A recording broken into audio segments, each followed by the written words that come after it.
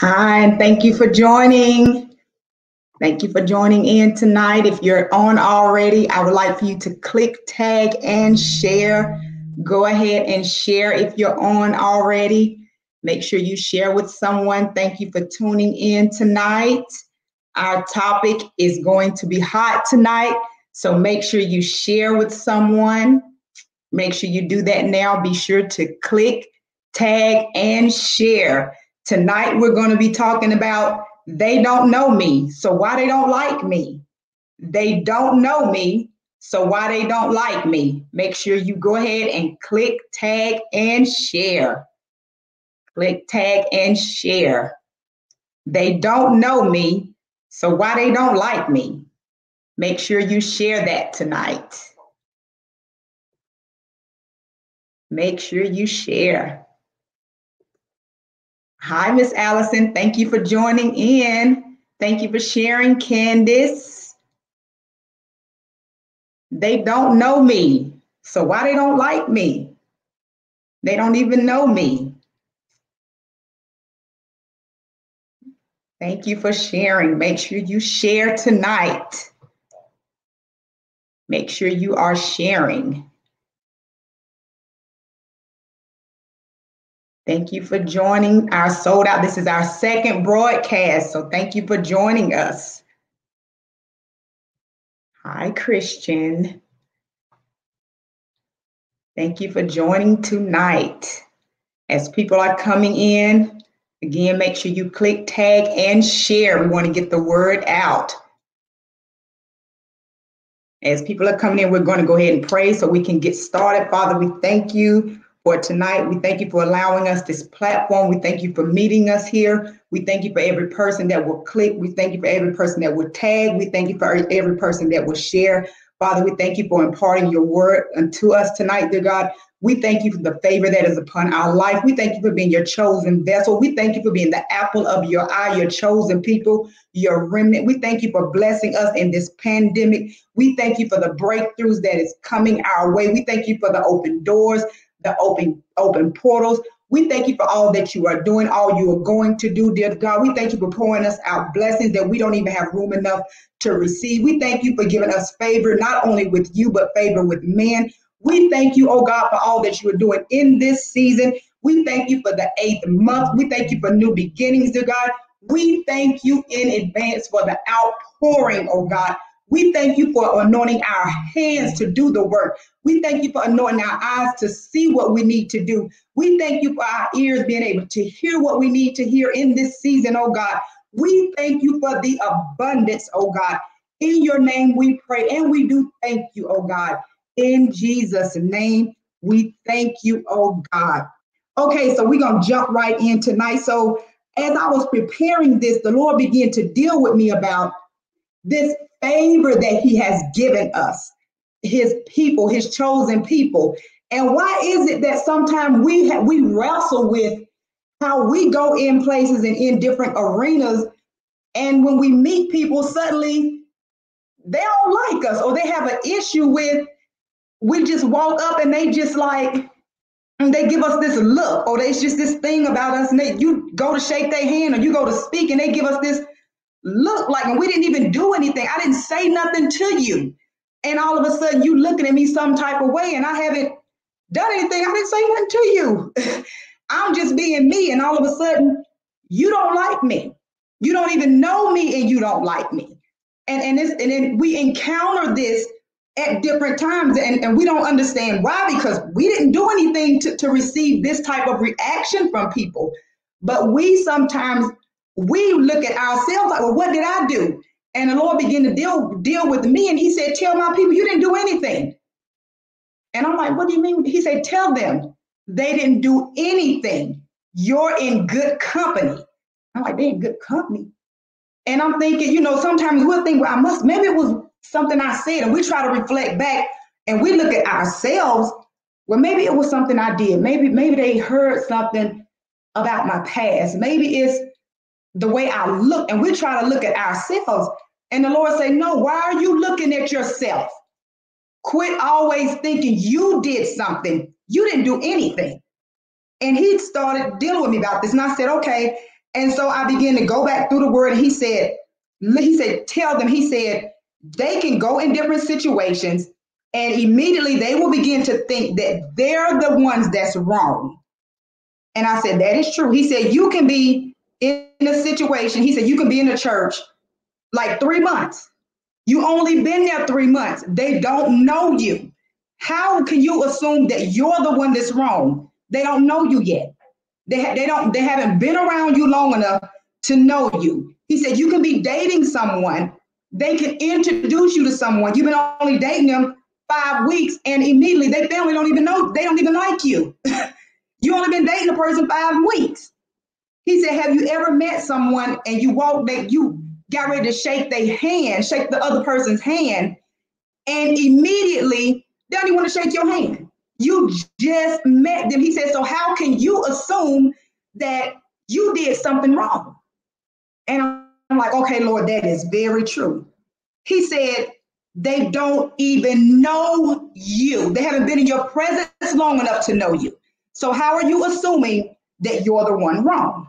He said, okay, you introduce your girl or your boys to someone, and they'll be like, it's just something about them that ain't right. And I'm like, yeah, that has happened. He said, that's not holy discernment. I said, what? He said, yeah, because this is some of your church friends. He said, this is some of your church people now. And I'm like, okay, here we go. He said, that is not holy discernment. He said, understand this. He said, holy discernment is wisdom and understanding that is empowered by the Holy Spirit in all matters. In 1 Kings 3, when the Lord appeared to Solomon in a dream and asked him to name whatever he desired, Solomon pleased God by asking for the spirit of discernment. Solomon's words were, so give your servant a discerning heart to govern your people and to distinguish, listen to this, to distinguish between right and wrong. It's just something about them that ain't right. That's not distinguishing between right and wrong. Solomon's request for discernment pleased the Lord so much that God not only gave Solomon a wise and discerning heart, but he also gave him what he didn't even ask for. He gave him wealth and honor. That's how much his request pleased God, my God. So in the New Testament, Paul prayed that believers would have and apply the spirit of discernment. And this is my prayer, that your love may abound. This is what Paul said, that your love may abound more and more in knowledge and depth of insight, so that you may be able to discern what is best and be pure and blameless for the day of Christ. That's Philippians 1:9-10. But what I'm referring to is they don't like me. They just don't like you. That is not discernment. We talking about people just don't like you. You haven't done anything to them. You've been nice. You simply walked up on the scene like Jesus did. You just walked up on the scene. You literally walked in the room and they just don't like you. Flat out, they don't like you. Jesus was not liked just like we are. So let's look at this. From day one, a hit was put out on Jesus' life. Listen to this. King Herod, this is Matthew 2:16. Jesus wasn't even a year old, and he wasn't even liked. Here we go. He wasn't even liked. Fast forward. Jesus gets into his ministry. He only lives on the earth for 33 years, and he is hated for no reason. When he was born, Herod put out a hit on his life. He's a baby. Kill all the male babies. I don't like him. Kill him. Kill him. Not liked. So what is he saying? You're in good company. They didn't like Jesus either. Get over it. They didn't like me. I was on the earth 33 years. They didn't like me. So guess what? They're not gonna like you either. and they're never going to like you. Watch this. Watch this. Yet people are healed everywhere Jesus went. They were healed. They were set free. They were delivered. Miracle after miracle after miracle. Guess what? They didn't like him. And we mad because they don't like me. I ain't do nothing wrong. And we mad. They don't like me. We got an attitude because people don't like us. We're in churches because people don't like us. And we're mad. We're leaving churches because people don't like us. Yet Jesus walked around doing miracles, raising people from the dead, and they didn't like him. And Jesus was like, and? So, y'all don't like me? And I still got work to do. I'm still going to raise the dead. I'm still going to heal the sick. That you're blind, I'm still going to open your eyes. And they still don't like me. And they're still going to like me. They're never going to like me. Jesus walked on the scene. Jesus walked on the scene. The demons started crying out. Jesus didn't even, I ain't even bothering y'all. What y'all hollering for? Y'all are hollering and making all this noise, and all I did was walk up. Why are you, demons, why are you coming to torment me? All I did was walk on the scene, but yet we're walking around getting mad because people don't like us. We're leaving churches because don't nobody in here like me. We're getting mad because people in here don't like us. Really? Really? You're getting mad because I'm raising the offering and I'm taking too long? Really? I don't care. They didn't like Jesus, and he was raising the dead. And they did not like him. Okay, let's go. All right, so miracles after miracle after miracle. Nobody is wondering if he's a wonder. He is a wonder, and they still don't like him. How do you not like a person that is working miracles? They still don't like him. They still don't like him. They don't like him. But I'm gonna leave this church because nobody here likes me.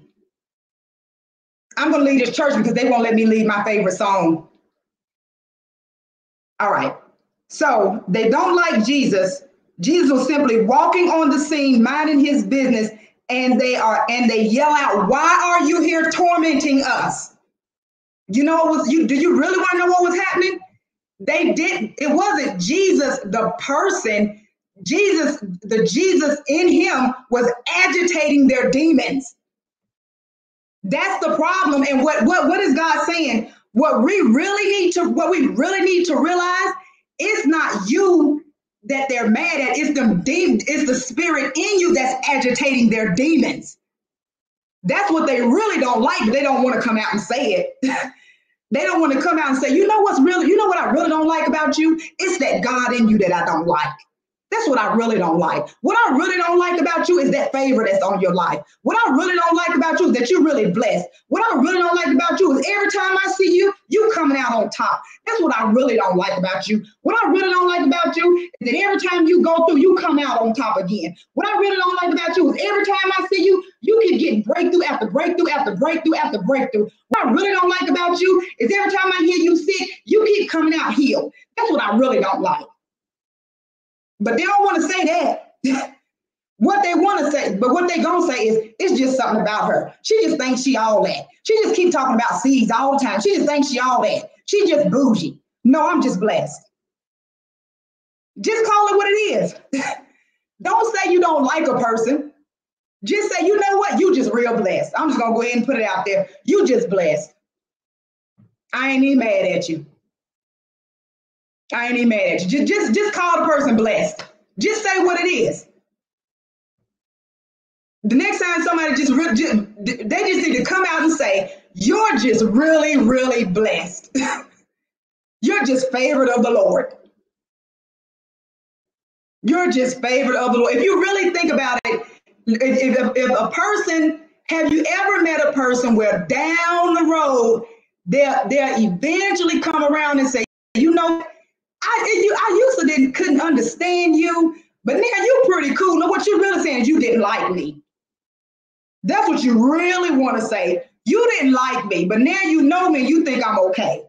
Now you done got to know me. Now I'm okay.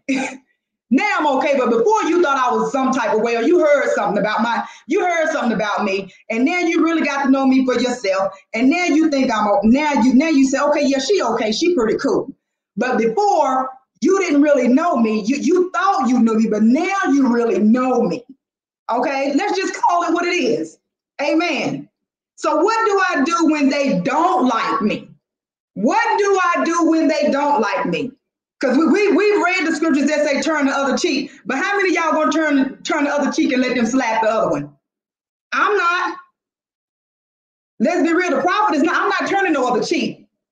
I'm not turning the other cheek. I'm gonna tell you, I'm not there yet. Matthew 5:38-39 says, "You have heard that it was said, an eye for an eye, and a tooth for a tooth. But I tell you to resist an evildoer. On the contrary, whoever slaps you on the right cheek, turn the other to him as well." 1 Thessalonians 5:15.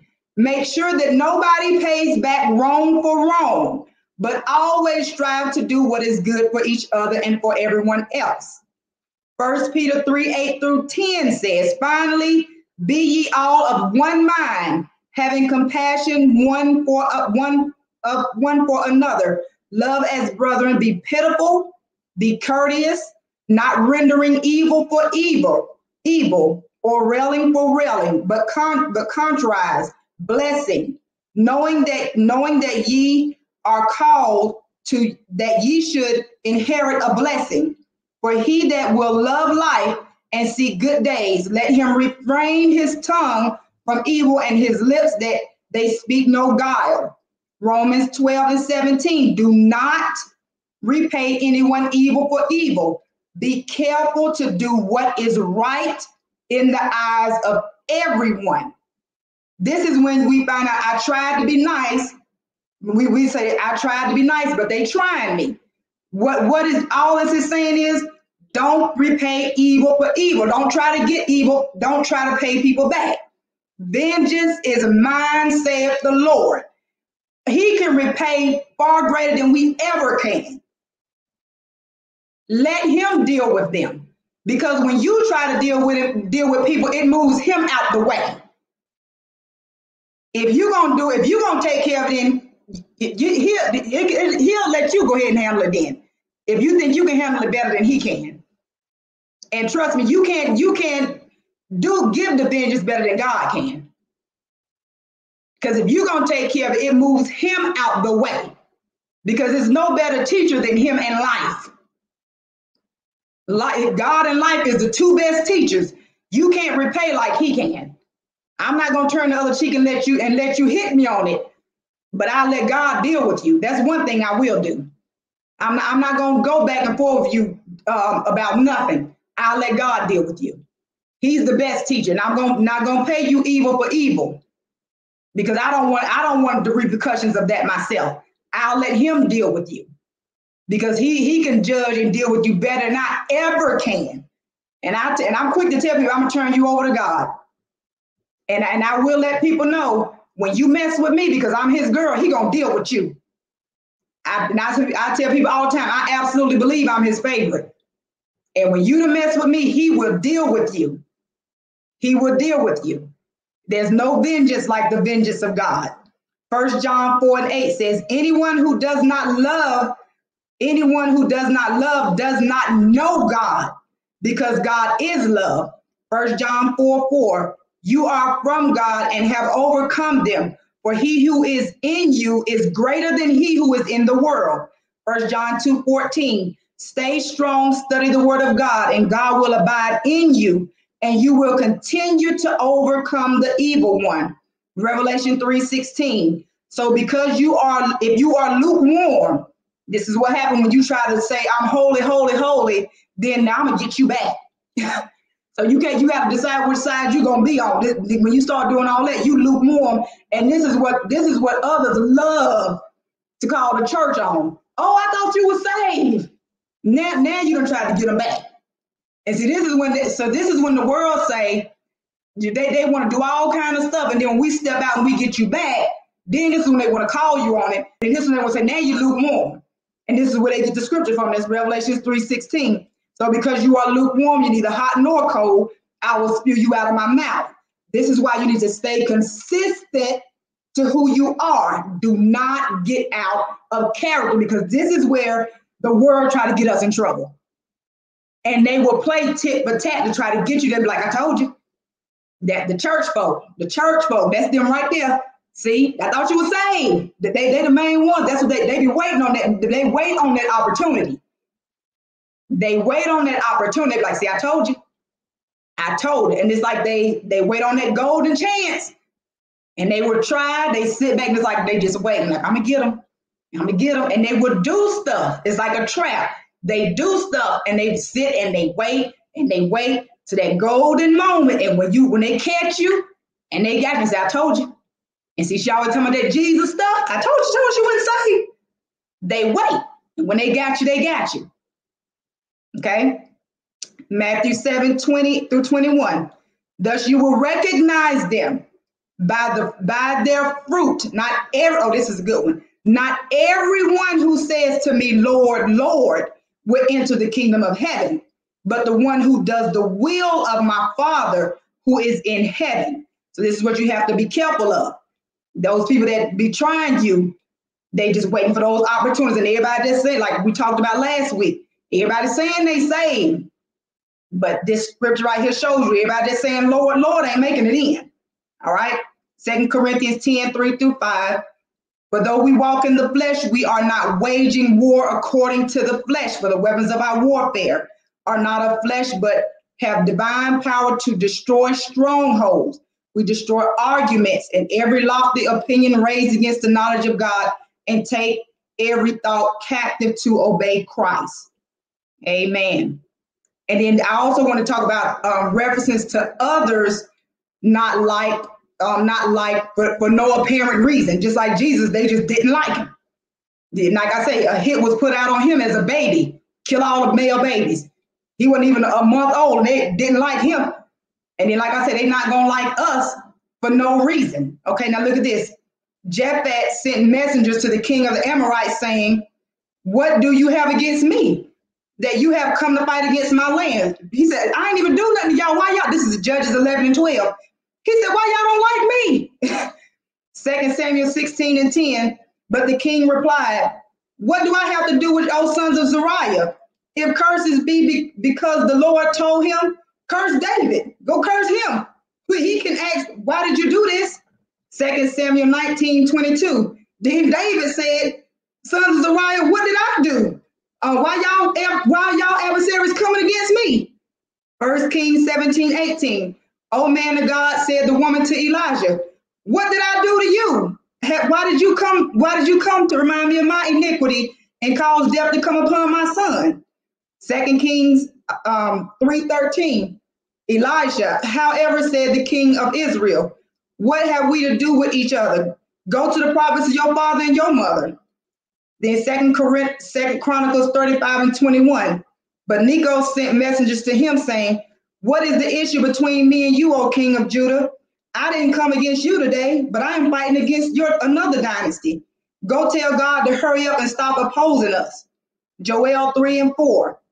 Yes, what have you to do with me, O God, Tyre and Zidon, and all the coasts of the Philistines? Will you render and recompense us? Okay.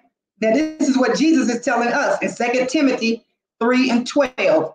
Indeed, all who desire to live a godly life in Christ Jesus, you will be persecuted. John 7:7. The world cannot hate you, but it hates me because I testify against the works of the world. Hebrews 10:25. Stop neglecting to meet together out of habit, but encourage one another all the more so that you can draw strength from each other. Romans 3:23. Everyone will fall short of the glory of God. So what this is saying is you have to come together to draw strength so you can be encouraged by each other. Okay, that is where you draw strength from when you assemble yourselves together. Okay, because no matter what you do in this world, you will be disliked.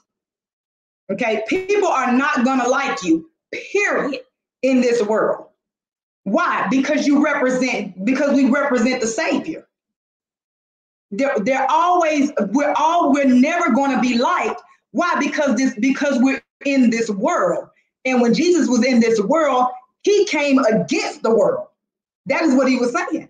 He said, the world cannot hate you, but it hates me because I testify against it. Understand it? He testified against the world. Listen to this. John 15, 18 through 22. This sums it all up. If the world hates you, know that it has hated me before it hated you.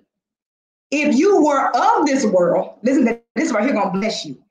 If you were of this world, it would love you. So if people don't like you, that's a good thing. If everybody's celebrating you, we have a problem. If everybody is celebrating you, they love you. Oh, you just wonderful. Oh, you just blessed. Oh, oh my God, and everybody love you. Oh, we got a huge problem. We have a problem. Listen to this. If you were of the world would love you as its own.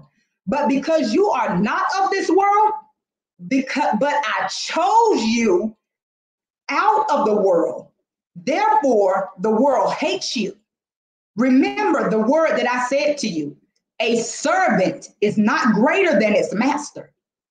If they persecuted me, they will persecute you. If they kept my word, they will also keep yours. But all these things they will do to you because of my name, because they do not know him who sent me. If everybody in this world loved the Lord and was sold out to God, oh, we wouldn't have no problem. We wouldn't have no problem. This would be a beautiful place. But if the world, if the world hate you, if the world hate you like they did those disciples, oh, you're in good company. You're in good company. Listen to this. If you were of the world, they would love you because you're just like them. If they loved us, we will be good because we will be just like them. Remember, we're a royal priesthood. We're set apart. We're different. We're not supposed, we're supposed to be moving to a different beat, to a different drum. They're supposed to be looking at us like, what's wrong with them? Why they act like that? We're supposed to act different. We're supposed to talk different. We're not supposed to be like everybody else. We're supposed to stand out. They're supposed to be saying, oh, what's something different about her? Why she act like that? Why she always looking like that? Oh, I'm supposed to be looking like that. I ain't supposed to be acting and looking just like all the rest of y'all. If I do, it's a problem. You're supposed to be saying, oh, it's something different about her. You're supposed to be saying that. Oh, she act a little different. Yeah, I sure do. I should act a little different. I shouldn't be in everybody's face. I shouldn't be in everybody's conversation. I'm supposed to act different. I'm supposed to stand out. I shouldn't be like everyone. I shouldn't be in everybody's conversation and grinning in everybody's face. I'm a peculiar people. I'm a royal priesthood. I move different. I move in silence. You're not going to know my every move. You're not going to know everything I'm going to do next. That is how it is supposed to be with the children of God. We're chosen. We're a different remnant. We don't move like everybody else. We're always on assignment. We're always one step ahead of the game at all times. At all times. James 4:4 says, do you not know that friendship with the world is enemy with God? Do you not know that friendship with the world is enemy with God? Therefore, whoever wishes to be a friend with the world makes himself an enemy with God. Powerful. Powerful. Because when God gave me this word, he said, tell them, because they got to position themselves that it's okay to be different. Stop explaining everything about yourself. Stop explaining why you do this, why you act this way, why you got to eat by yourself, why you don't want to be having lunch with everybody, why you want to eat by yourself, why you're fasting, why you doing this, why you do. Stop explaining everything. Everybody don't need an explanation. Why you didn't answer your phone? Because I didn't want to talk. Why you didn't call me back? Because I didn't want to call you back. Everybody doesn't deserve an explanation. You got at this point in your life, at this season in your life, and with what God is doing in you and through you, everybody don't get access to you right now. You got to understand where you are and where God is taking you. Everybody don't get access to you. Everybody don't get the right to be in your circle right now. It's some people you got to drop off and block off.